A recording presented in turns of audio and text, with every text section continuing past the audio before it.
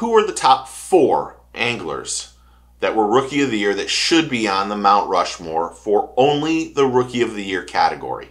That's what we're going to talk about right now. If you like this kind of content, click that like and subscribe button, become part of the team and family, and thank you. I know you're here a lot. I really do appreciate everybody. I'm just humbled and amazed and just so thankful for all the people who watch the channel and who subscribe and who are members and who are constantly commenting. I try to reply to everybody, and I really do appreciate you guys. I really do.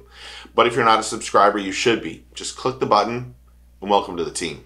It's free. Do it. I'm going to do a series of videos all about the Mount Rushmore of a certain topic. I did cheaters to start off with. I'm going to do other ones. But I thought it might be fun to just talk about where certain anglers who've won Rookie of the Year and who those 4 anglers should be on the Mount Rushmore for just the Rookie of the Year anglers. Now here's the criteria. I guess I could have went to Major League Fishing and did that, but that's only been 6 years. So some of the anglers, it's just hard to do. Bassmaster actually has 19 years of all the Angler of the Year statistics. And when I went and looked at it, I thought this was the easiest and the best way to do it. I get a lot of criticism that I'm only Major League Fishing. This is about bass. There's nothing negative about this at all.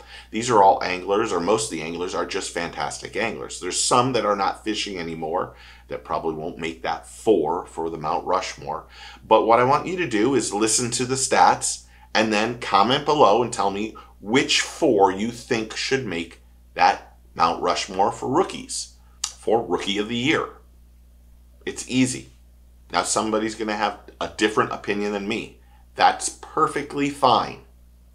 I'll give you my 4 at the end, so stick to the end, but make sure you comment and tell me who the 4 you like are, okay? We're going to go from 2024 to 2006, and you pick your top 4 for that Rushmore of Rookie of the Year. 2024 obviously was Trey McKinney. He has 1 win, $343,000 in career earnings. All these are career earnings. These are if they made the Bassmaster, if they fished the Opens, but this is going on stats from Bassmaster.com. Rookie of the Year was Joey Cifuentes. He has won $370,000 and he has 2 wins. 2022 is Jay Shakurit. He has $615,000 in winnings and 4 wins. 2021 is Josh Strackner. He has $149,000 in career earnings and 0 wins. 2020 was Austin Felix. He has won $567,000 and 1 win.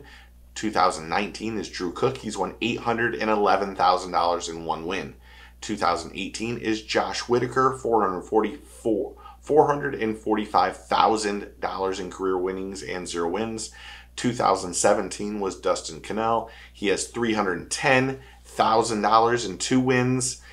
Next, Drew Benton was in 2016 Rookie of the Year, $1.12 million in 2 wins. 2015 was Brent Ayler, $514,000, 0 wins.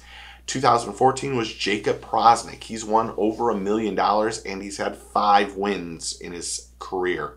2013's Hank Cherry. He's won $1.5 million. He's had 4 wins, including 2 Classic Championships. 2012 is Brandon Card, $930,000 in earnings. 2011 was Ott Defoe. He's had $1.642 million. He's won a Classic and had 6 other wins, or 6 wins total. 2010 was Bradley Roy, $534,000, 0 wins. 2009 was Billy, oh my gosh, I'm going to butcher this one. I don't even know how to say Billy's last name. McCare or whatever. I don't even think he's in the elites anymore. $403,000 and 1 win. 2008 was Bobby Lane Jr. He's won $1.483 million in 2 wins.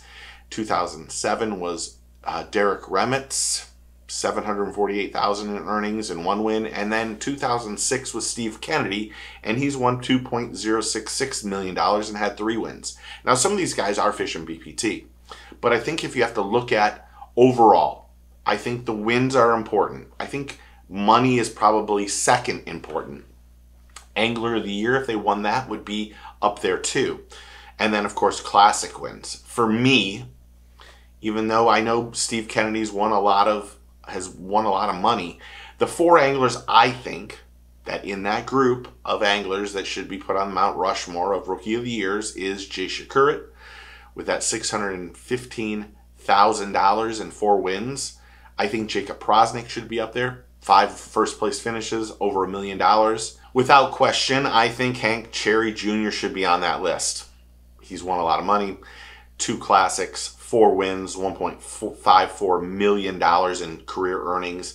And last but not least, one that might be a little controversial because he's not in or with Bassmaster, I think Atafo goes in there too. Atafo has $1.642 million in career earnings on Bassmaster. He has 6 wins and he's won that classic.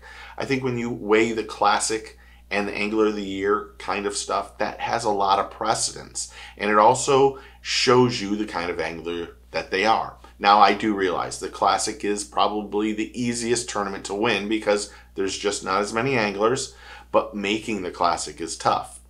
Winning it is just unbelievable. So my 4 is Shakurit, Jacob Prosnick, Hank Cherry Jr., and Atafo. But what are your 4? So comment below and tell me your 4 that should be on that Mount Rushmore for Rookie of the Year only. Okay? So comment below and tell me what you think. Remember, take a kid fishing, get your fish on. I will talk to you very soon. Thank you, cheers, and tight lines.